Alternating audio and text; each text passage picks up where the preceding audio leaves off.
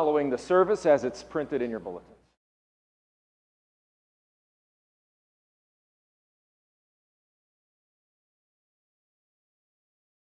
O Lord, open my lips.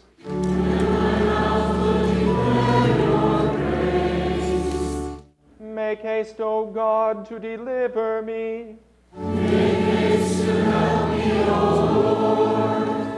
Glory be to the Father, and to the Son, and to the Holy Spirit, as it was in the beginning, is now, and will be forever. Amen. Praise to you, O Christ, King who comes to save us.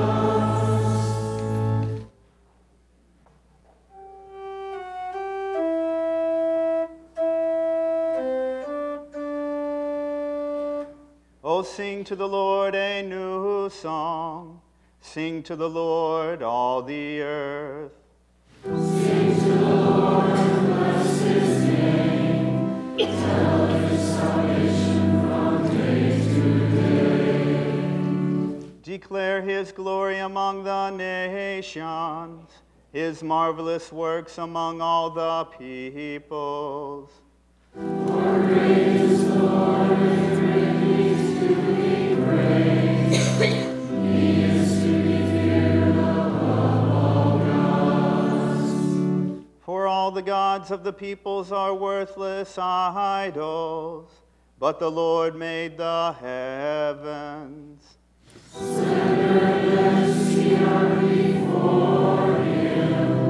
Strength and beauty are in his sanctuary. Ascribe to the Lord, O families of the peoples.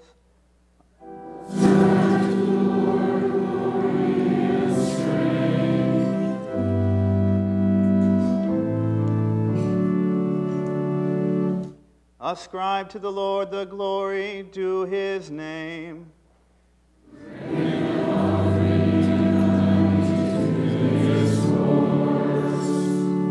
Worship the Lord in the splendor of holiness.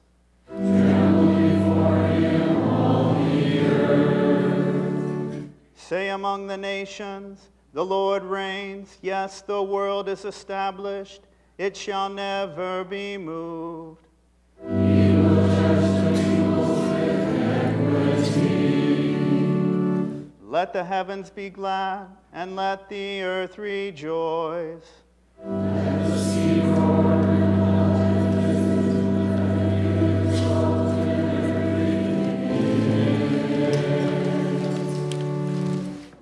Then shall all the trees of the forest sing for joy before the Lord, for he comes.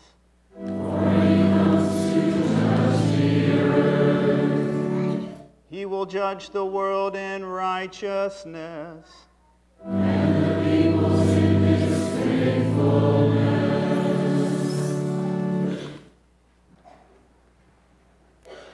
Grace and peace be to you in Christ Jesus. Amen. I was joking with one of my daughters this year, asking her what she wanted for Christmas, because after all, Christmas was all about getting what you wanted. It is not, she said. But really, isn't that how we treat it? We ask for lists from people detailing the things they want. A lot of times we spend more than we ought to getting them just that right gift that we know they really want. And if we get a gift that isn't really something we want, we'll smile, we'll act as if we're excited about it, but something deep down inside us is disappointed. Sadly, that's what Christmas has become. But don't get me wrong. I'm not saying that gifts being given on Christmas is itself bad. It's not the gifts that are the problem. It's the obsession with satisfying our wants. Gift giving can actually point to something good on Christmas. It can point to the gifts that God gave us on Christmas. The gift that God gave on Christmas had absolutely nothing to do with what the world wanted. Because as time would bear out, the world actually didn't want what God had to give at all. God gave his Son, gift-wrapped in swaddling clothes, laying in a manger. Angels appeared in the night sky announcing God's gift. Shepherds and wise men traveled great distances to see this gift that God had given. So there was an excitement in the world about God's gift at first. But then, like the toys we used to get as kids that would be all exciting and played with for the first month or two and then thrown in a corner, something actually happened like this with God's gift. Actually, it was worse than just that. The world that started off excited at Christ's birth wound up totally rejecting God's gift. And to get rid of him, they actually murdered him. They turned on Jesus because he wasn't the gift they wanted at all. They were looking for something that gave them a boost in this life. They wanted security, happiness, freedom from the things in life that pushed them down.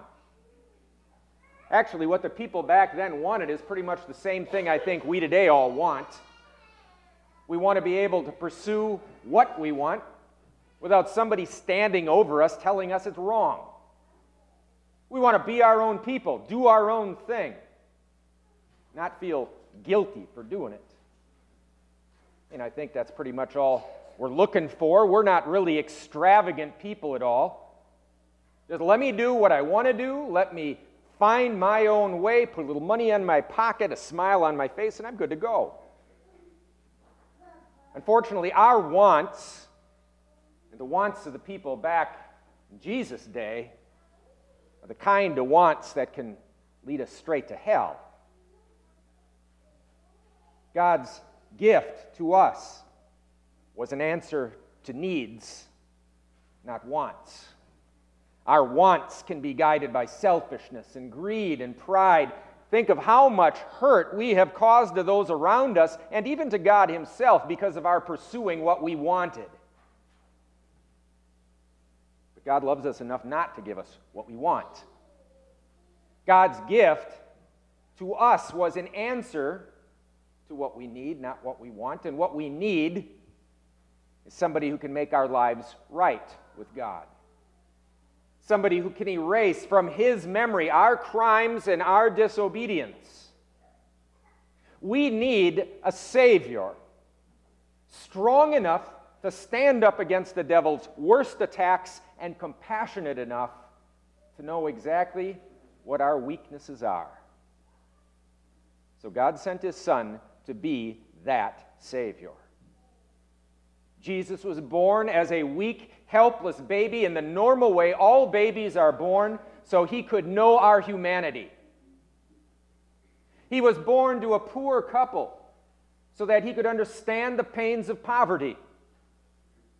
He was rejected and he was abandoned by those he loved so he could know what it's like for us when those we love betray us and abandon us. We have a Savior who understood all of our pains and troubles because he endured them himself. That baby born in Bethlehem's manger is there to answer all our needs. He carried our human need in his own flesh, and he lived the life before God the Father that God wanted all of us to live, but that we didn't. He lived without sin and without failing. And more than live in our place, this Savior died in our place. He went to the cross with the full weight of our humanity's disobedience and sin, and he died there with all that on his shoulder.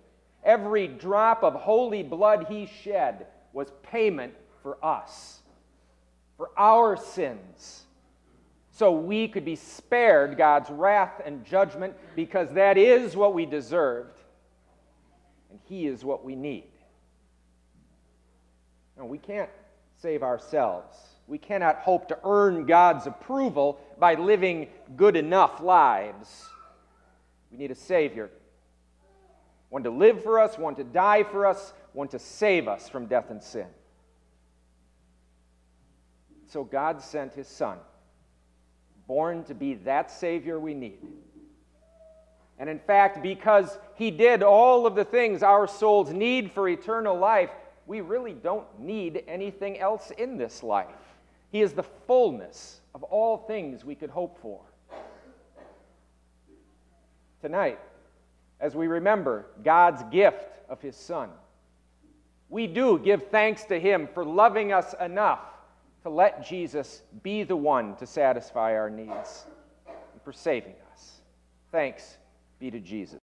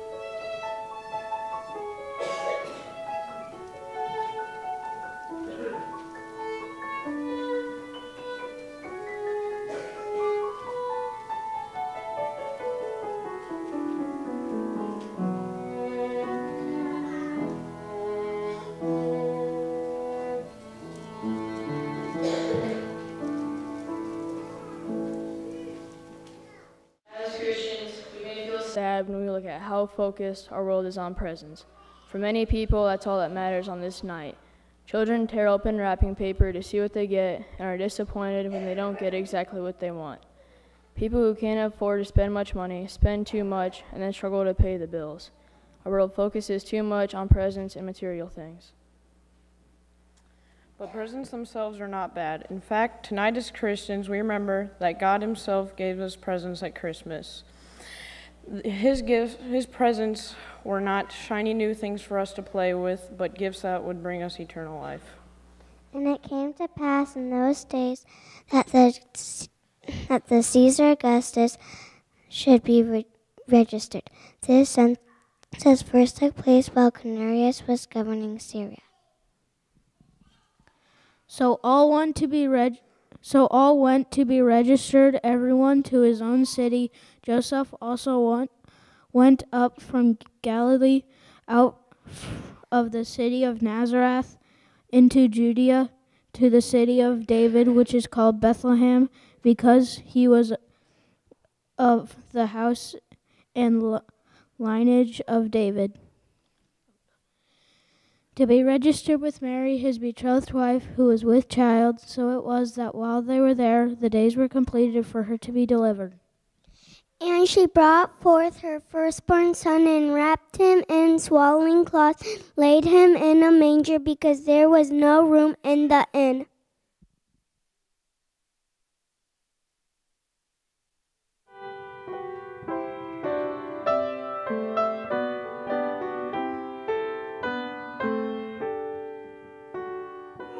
Little town of Bethlehem, how still we see thee lie, above thy deep and dreamless sleep, the silent stars go by.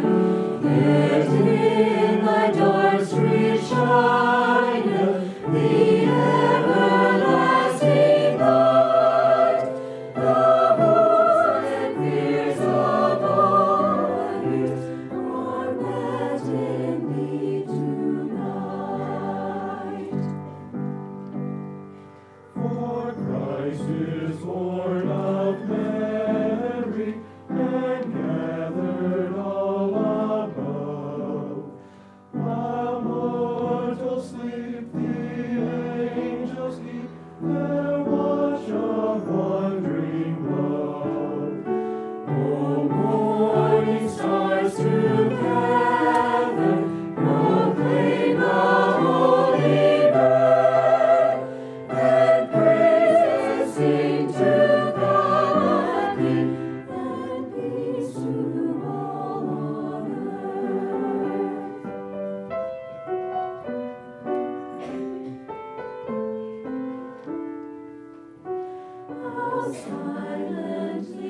how silently the wondrous gift is given.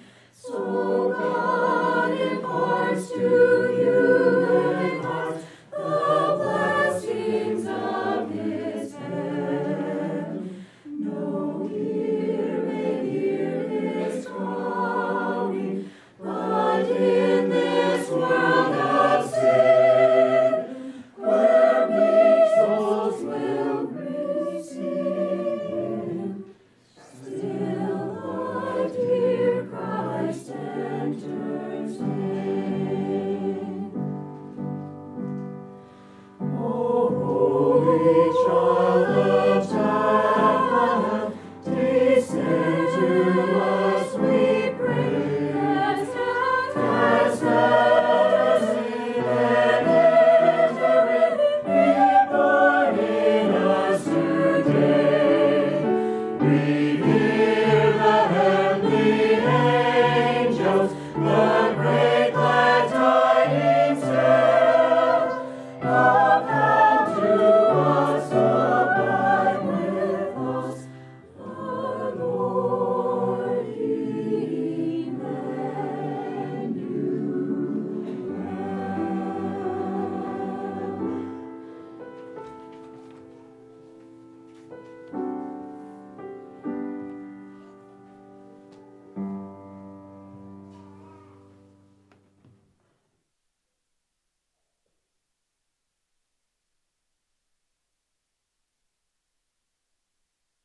What a strange gift this was. It's not a toy and not a game. It wasn't something to put on a shelf and look at, but it was a baby, born to a poor family in a stable on the edge of town called Bethlehem.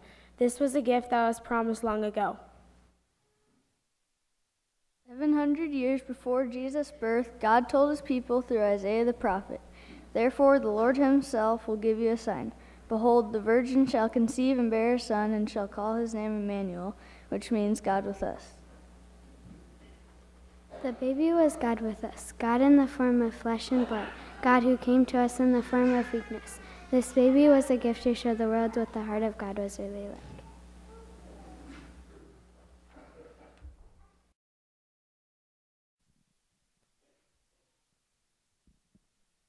Thank you, God. Your gift is Jesus. Give us faith to trust in him.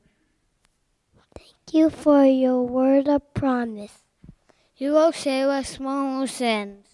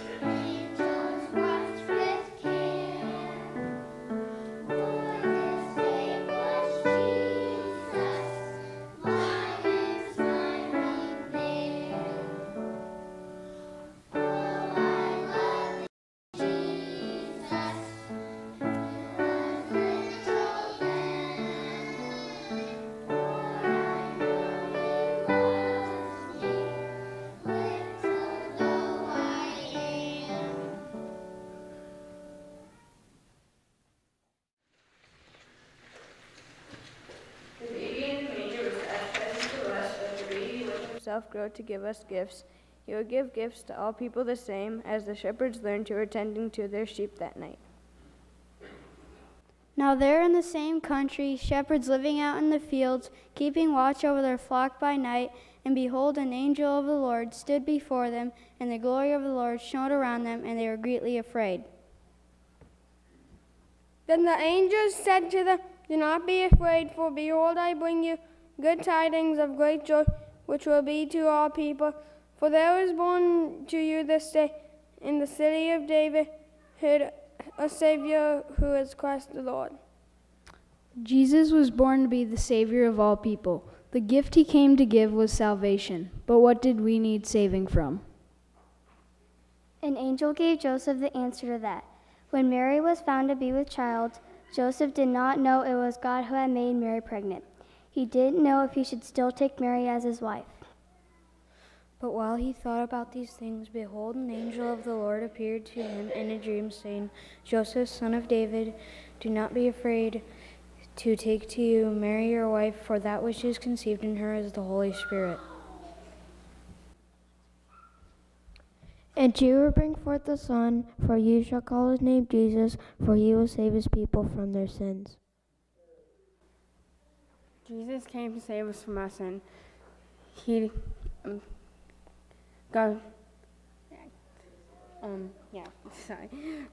Jesus came to save us from our sins. It's the best gift we could get. God will not punish us from breaking his word. He will not keep us of all the bad things we've done. Jesus has saved us by winning our forgiveness.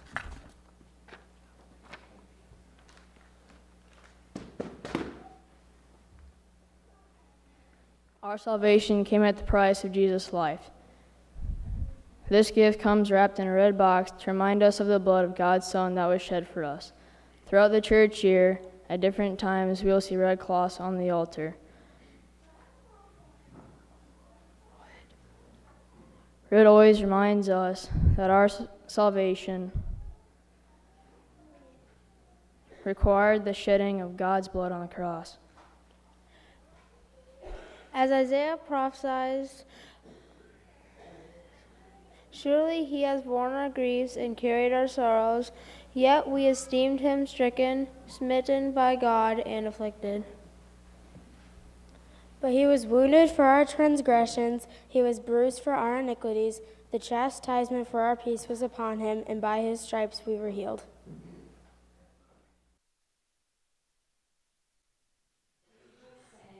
Jesus' birth. Because we would be saved. God came down to live on earth. On the cross, his life we gave and rescued us from death and grave.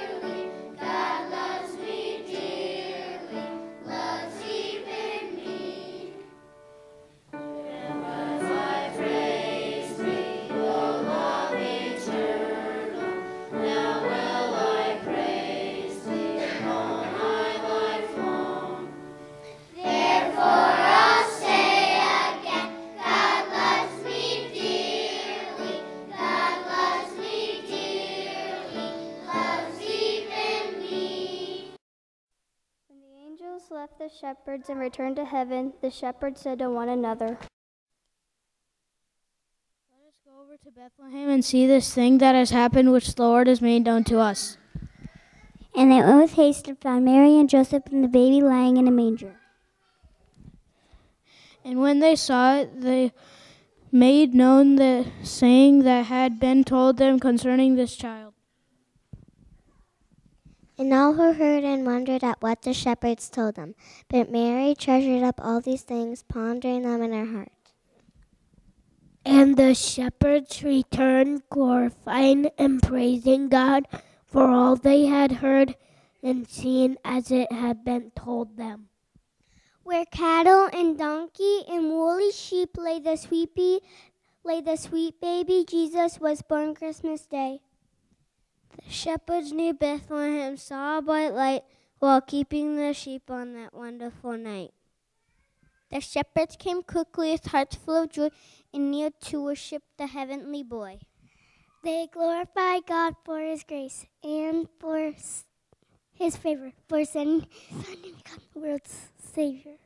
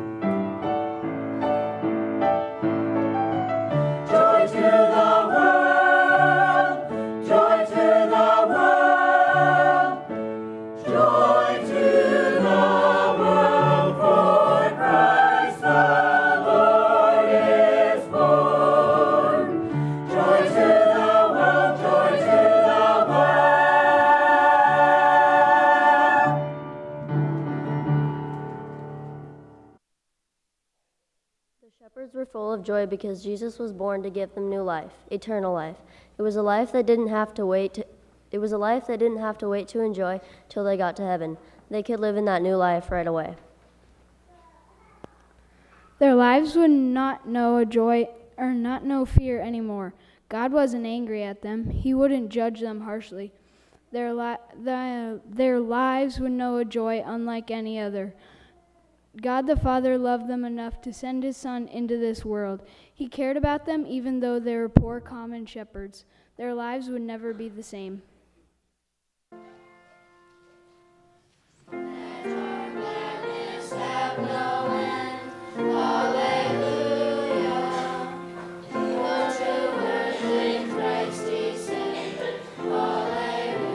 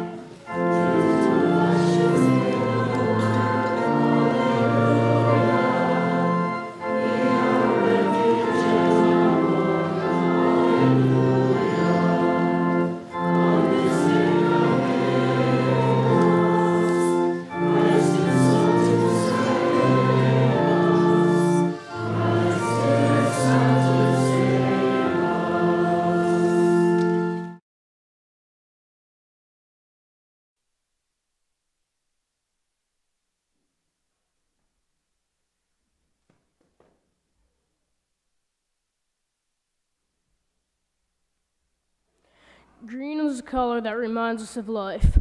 When Jesus died on his cross, new life was given to us. This life does not depend on having money or things. It depends only on the love of God that is our guarantee in Christ Jesus. Everything else can be taken from us, but as long as we have life in Christ's grace and mercy, we have everything. And this is the testimony that God has given us eternal life, and his life is in his Son. He who has the Son of God does have life. He who does not have the Son of God does not have life. These things that I have written to you in the name of the Son of God, that you may have eternal life, and that you may continue to believe in the name of the Son of God.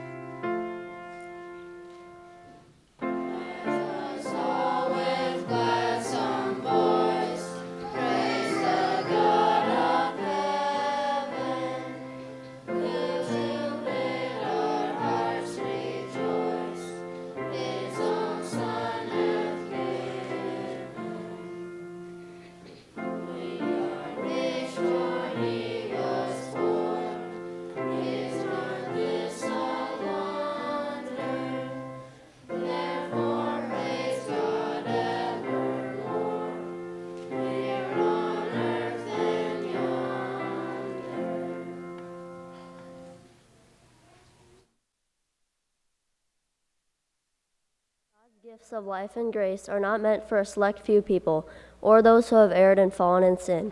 God wants to give his gifts to everyone throughout the world.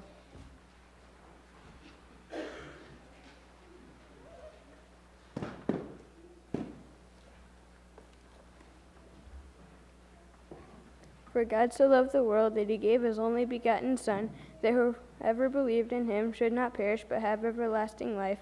For God did not send his Son into the world to condemn the world, but that the world through him might be saved. The color purple is the color of royalty. It is worn by kings and was worn by Jesus when he was crucified. Tonight, the color reminds us that Jesus is the King of the whole world and everyone and everything on it. He does not rule us with power, but with grace, which he seals to his people in holy baptism. This was God's plan all along. He sent his Son to change the lives of the worst sinners and change enemies into children whom he could love and who would love him. His salvation is for all who hear his words of life, repent of the sins in which they are trapped, and live the lives of grace that he gives. This is a promise to us all. For if when we were enemies, we were reconciled to God through the death of his Son, much more, having been reconciled, we shall be saved by his life.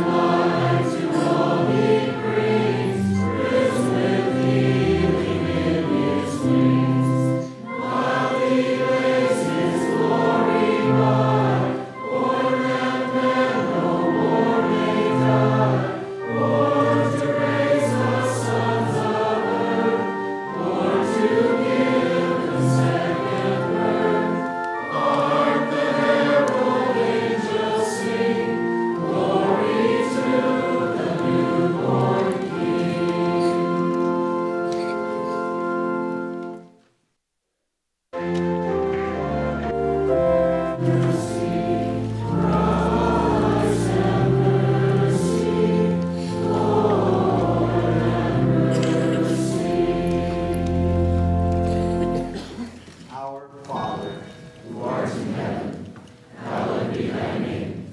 Thy kingdom come, thy will be done, on earth as it is in heaven. Give us this day our daily bread, and forgive us our trespasses, as we forgive those who trespass against us. And lead us not into temptation, but deliver us from evil. For thine is the kingdom, and the power, and the glory, forever and ever. Amen. Lord, hear my prayer.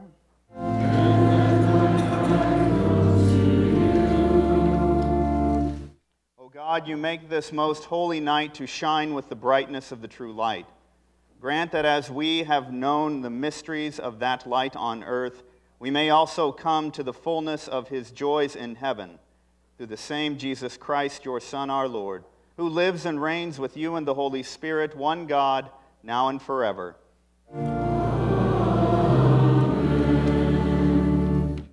O God, from whom come all holy desires, all good counsels, and all just works, give to us, your servants, that peace which the world cannot give, that our hearts may be set to obey your commandments, and also that we, being defended from the fear of our enemies, may live in peace and quietness, through Jesus Christ, your Son, our Lord, who lives and reigns with you in the Holy Spirit, one God, now and forever.